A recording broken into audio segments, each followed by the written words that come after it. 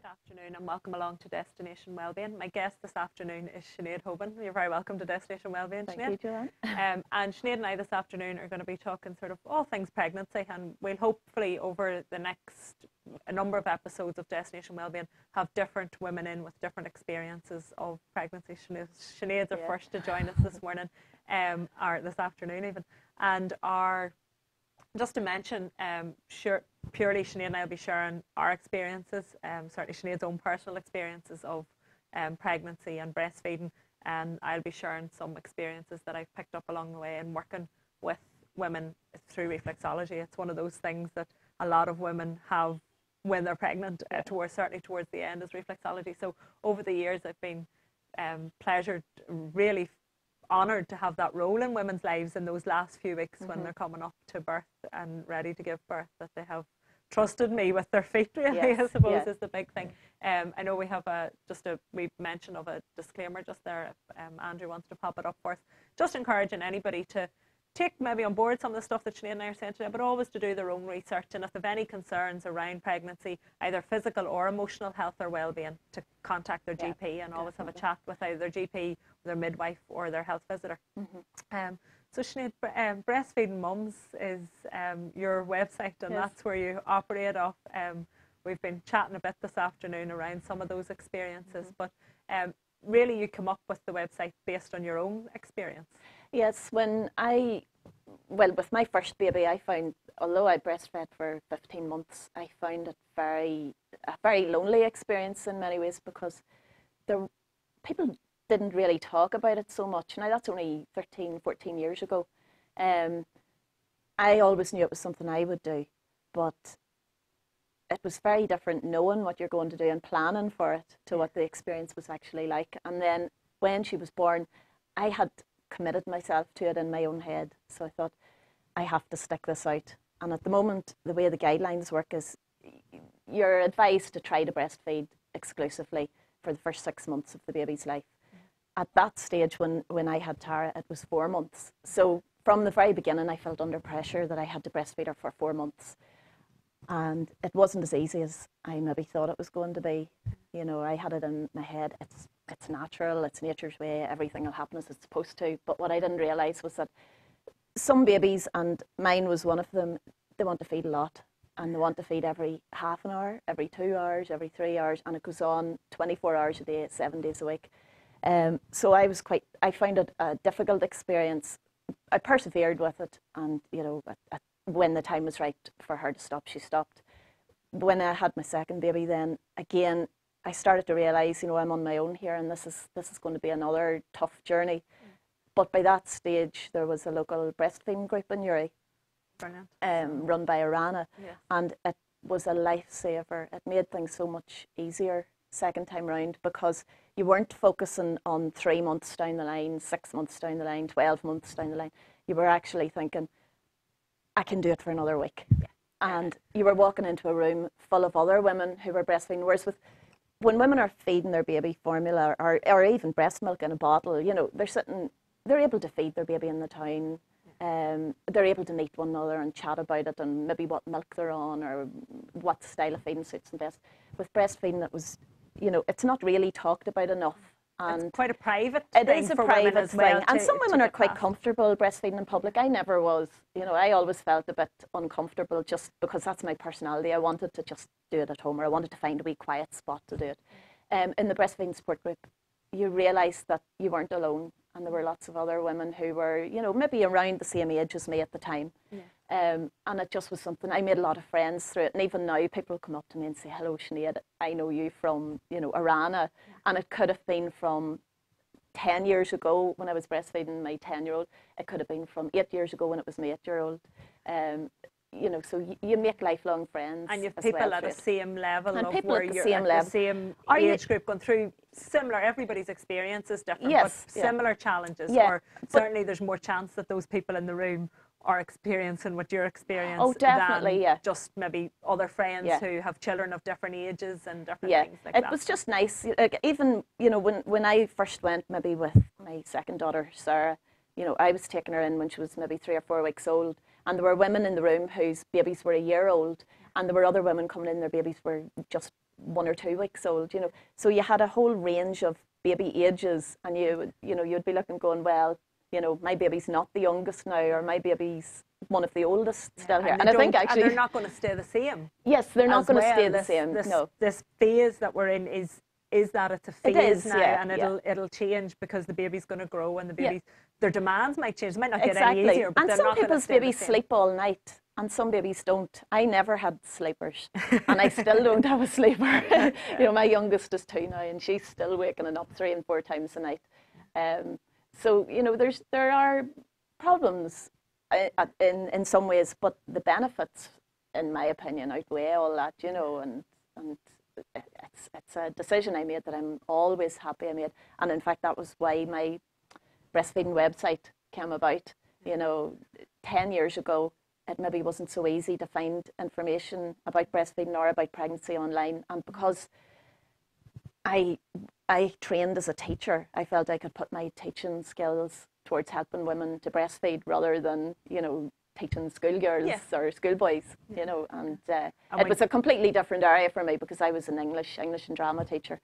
Breastfeeding was something completely different, but just something that fascinated me, and that was how the website came about then. Yeah. And I suppose increasingly, I think one of the big things is that now whilst there was a time when it wasn't actively encouraged, it's now quite actively encouraged and forcefully. But I think one of the pressures that can bring as well is, as you were talking about, like the guidelines being, and as a new mum, whether it's a first time mum or each baby's new, and you want, you know, mums that I'm meeting all the time they're so passionate about doing the best that they can do, and putting themselves under so much pressure, whereas that idea of saying, well, I'll just get to next week.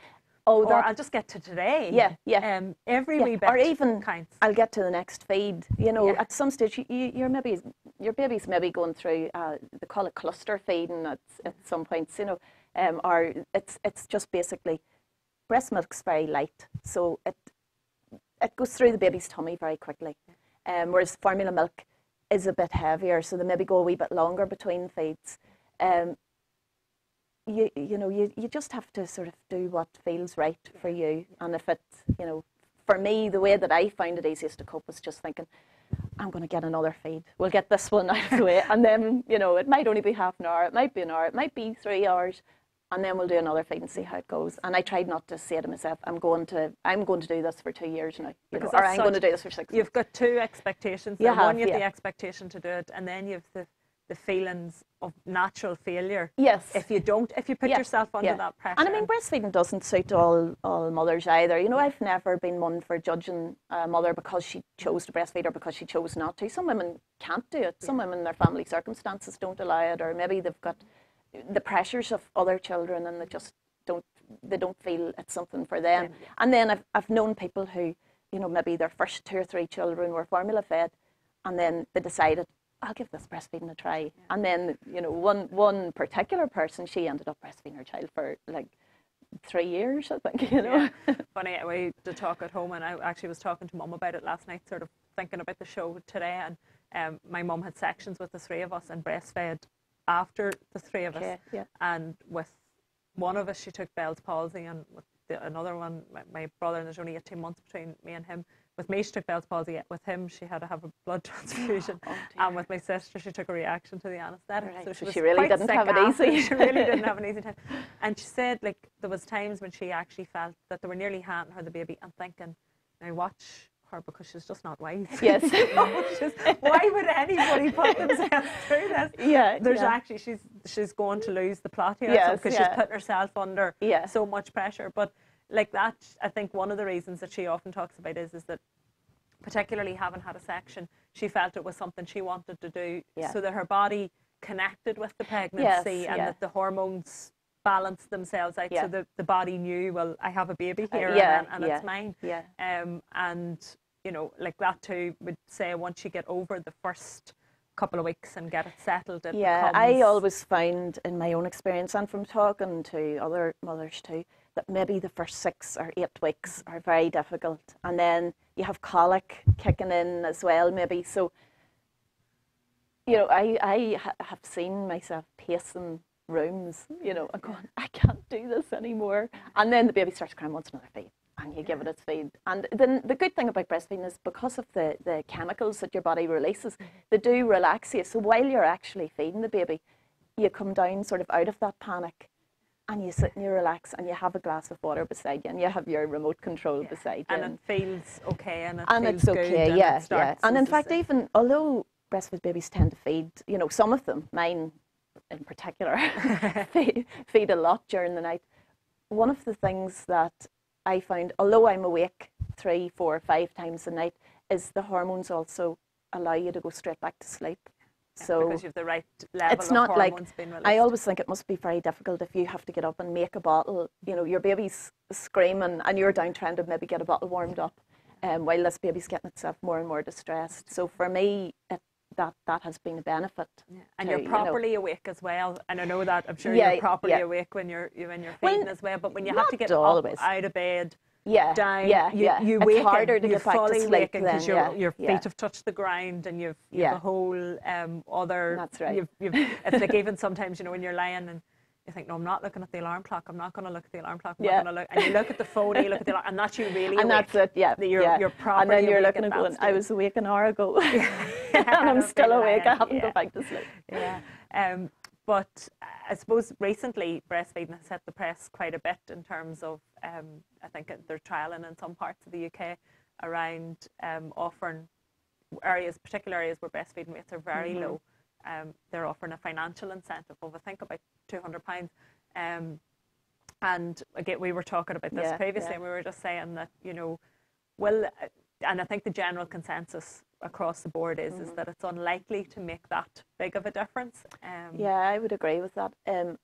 I think offering women money to breastfeed, you know, whereas it might help a particular woman in particular circumstances, I don't really think it's going to up the breastfeeding rate significantly, because I think if you want to breastfeed, it's something you have to want to do within yourself. It's a real lifestyle choice. It is a lifestyle choice. And I know people who really wanted to do it, but just found that they weren't able to. It just took too much out of them. You know, you've just gone through 9 months of, you know, your body changing drastically.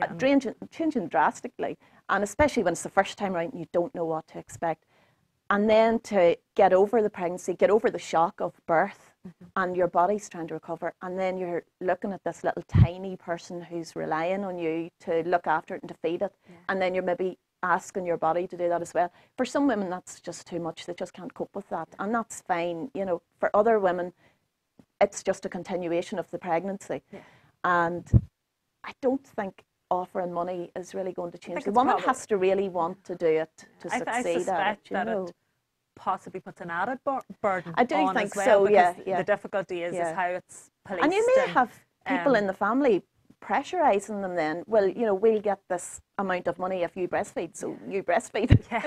You know, and that another can be, thing to think and about. how it's monitored, you know, at what point is can somebody going say, to come in and watch are you still breastfeeding? And where does that come in? So to me, it sounds just a wee bit like a panicked solution. It's like policing to try breastfeeding, really, isn't it? How to allow it to happen best, whereas, as you said, the support is much more important. And I think the support, I've always believed it should start in school, and that not just girls are educated about it, but, you know, boys too, because men need to, you know, young fellas need to understand that this is their baby as well, you know, and breastfeeding is what's best for it.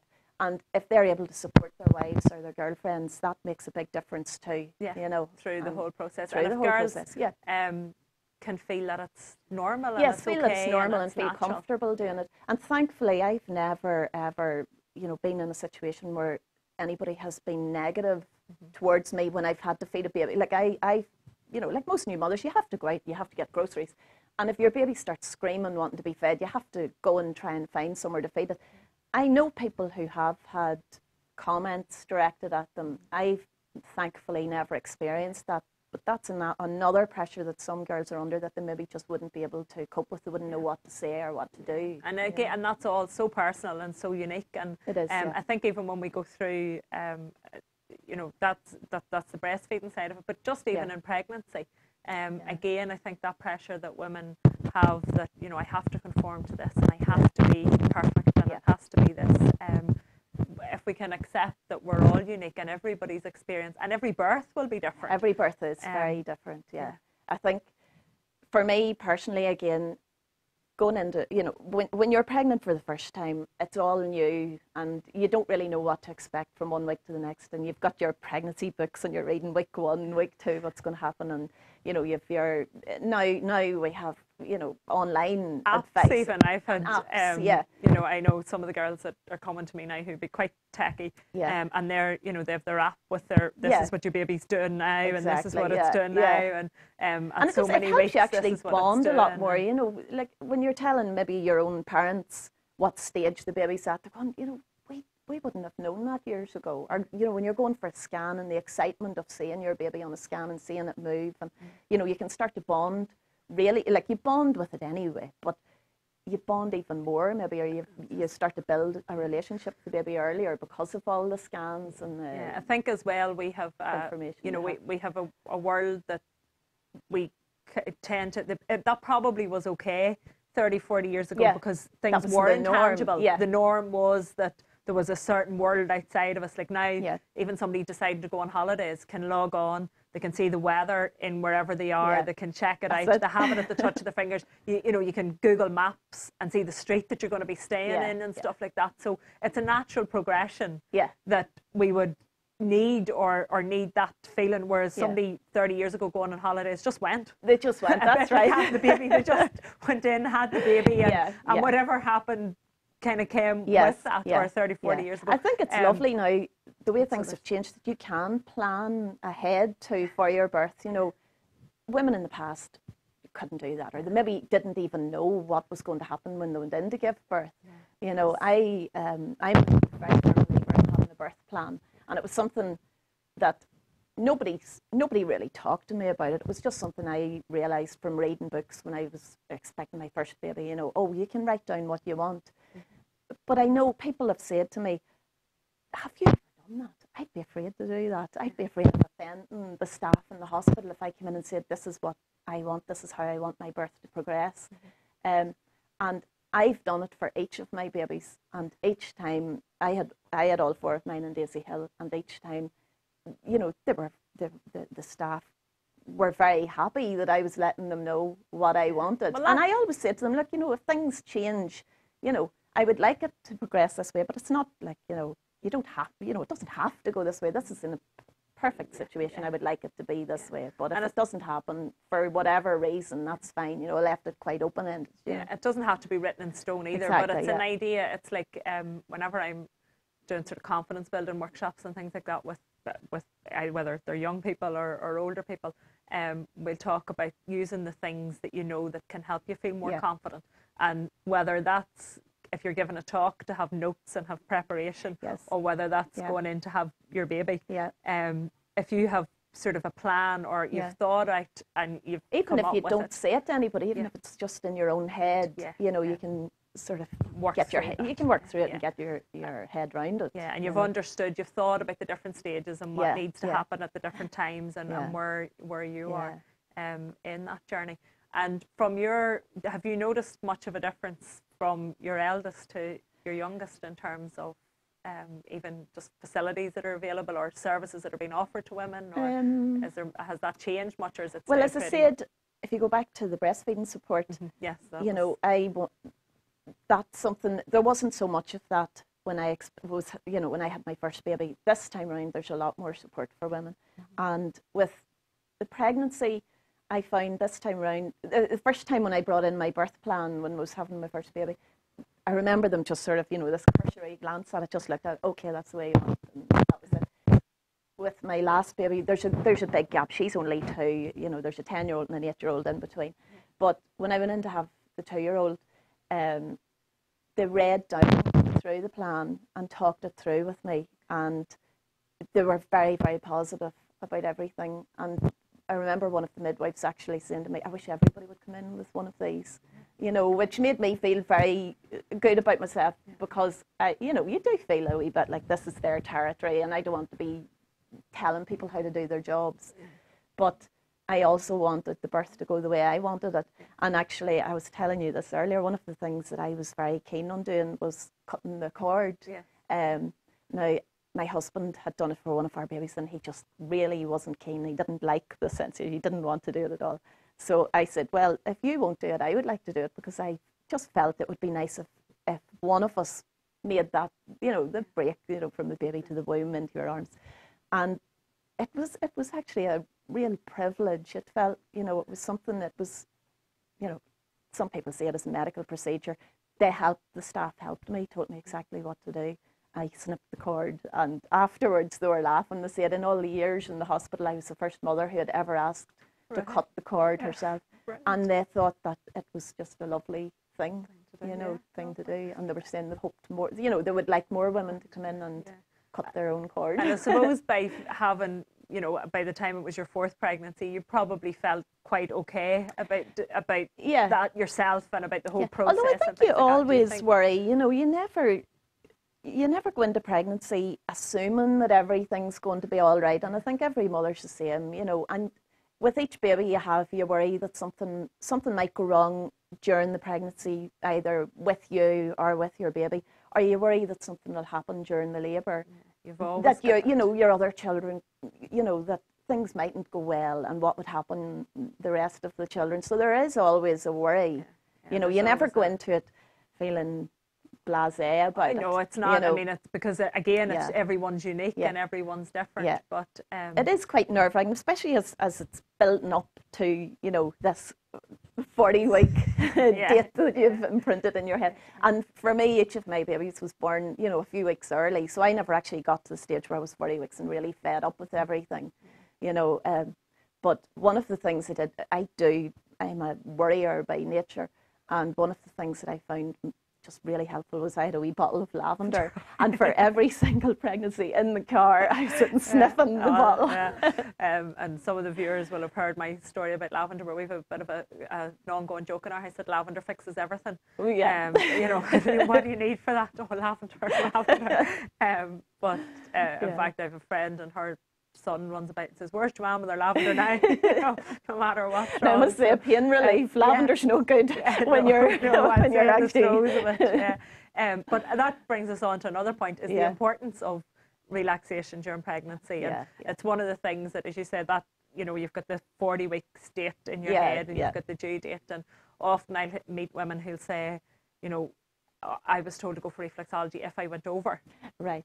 And one of the things I'd say was, enjoy the amazing benefits of it before during you even the get to that pregnancy, stage, so that you hope that you don't.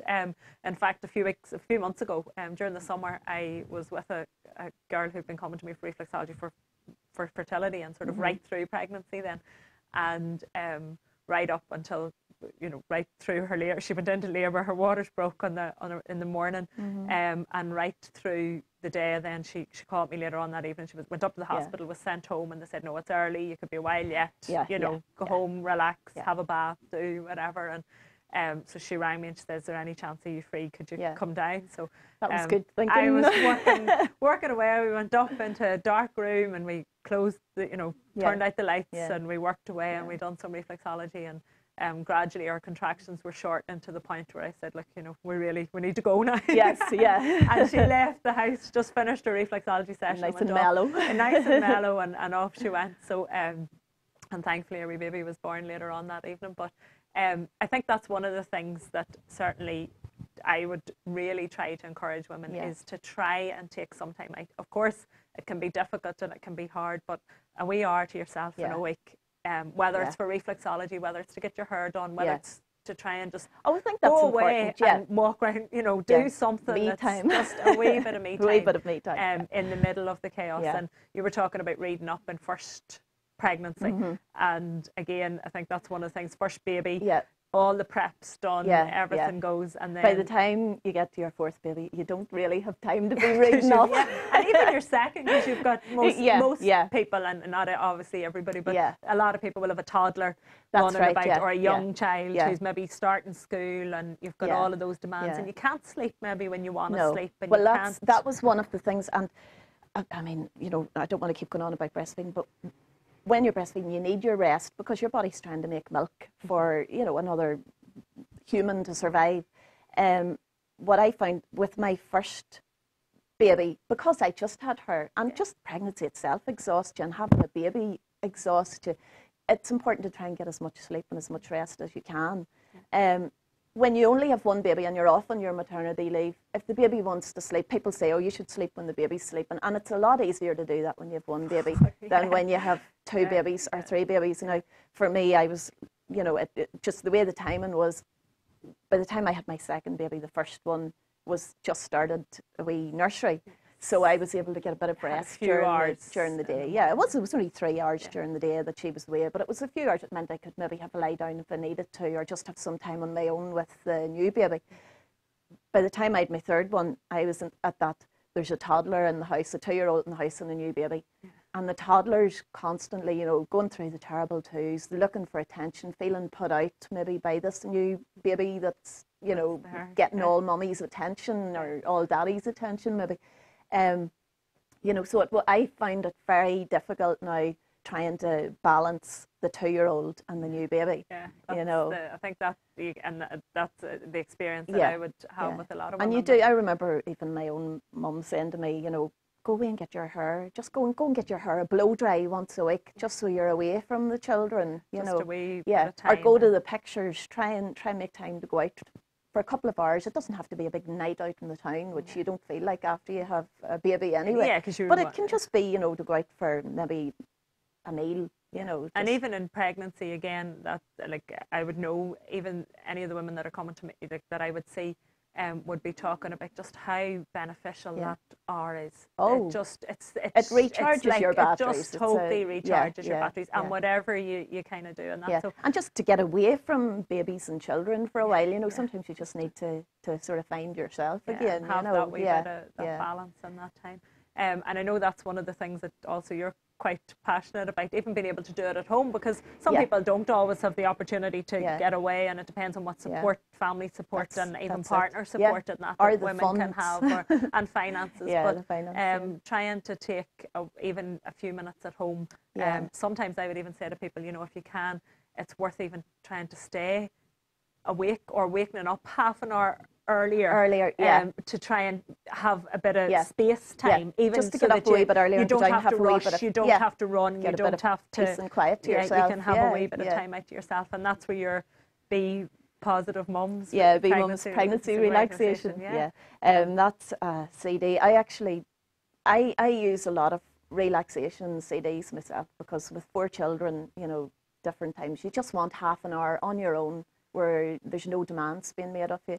And I thought to myself, you know, when I was looking for pregnancy relaxation, I found, and I was saying this to you earlier, it was hard to get anything with, like, you know, with a local accent. The voices sometimes, not that there's anything wrong with, you know, other accents, but a lot of them tended to be sort of American or maybe, you know, English accents. And I found when I was listening to them, I was maybe there were words that I was finding it a wee bit hard to make out what they said, so it sort of distracted you. It keeps your brain active. Keeps your brain active. Your natural instinct is to tune in and try and figure out the accent and where it's come from, as opposed to get engaged in the process of relaxing. So I wanted something that had a more, you know, Irish type feel to it. The accent, comfortable, felt, and that your brain would recognise even. Exactly, And I decided I would just make my own, put my own teaching experience and teaching skills to use. Brilliant. And that was how the pregnancy relaxation CD and MP3 came about. Brilliant, yes. And the MP3 is available on your website. Yes, if you go to my website, breastfeedingmums.com, and there's links to take you there. So it's available as an MP3 or as a CD. Brilliant, excellent. Well done on doing all of the positive work that you're doing to support mums. And I think just to finish off our programme, if we summarise kind of the key things that maybe we've both been sharing, is really support and encouraging women, whether it's for pregnancy, whether it's afterwards, at whatever stage it's at, and as children are growing as well, you know, to try and find peer support if it's not an option for maybe family support, as can happen when people move away from home, and increasingly we've more and more people who don't live close to families and things like that too, and then sometimes they can be close to families and maybe the relationships aren't right and all of that, but to look out, because there are, I mean, And particularly if you- Sure Start, they have some great support I groups. still use Sure Start facilities a lot, and there's a lot just locally. And it was only, I'd been away from it for a while because all my older children are at school all day. But being back at the stage where I had a 2-year-old, I was starting to look into what mother-toddler groups were available, and I'm surprised at just how many there are now. And for people, as you say, who aren't from Newry or aren't local at all, it's somewhere where they can go and meet local people or just meet other people who are away from home and make friends. Yeah, I think that's the big thing is looking out, and that's the same regardless of what aspect of life we're going through, is to surround ourselves by other people who may be going through the same type of thing. Yeah, you're never on your own. There's always somebody else. Yeah, you can reach out at all stages. Yeah. So, Sinead, thanks a million for your time Thank this you, Joanne. afternoon. And again, for anybody that wants to contact Sinead or find out a bit more information or access our website, it's breastfeedingmums.com. Or again, you can even contact me through either Destination Wellbeing or Try the Alternative, and I can pop you in touch with Sinead, and we can hopefully allow or give some information that will help with the stage that you're at with your baby and with your pregnancy and stuff like that. So thank you very much to anybody for listening in this afternoon, and thank you, Sinead. Thank you.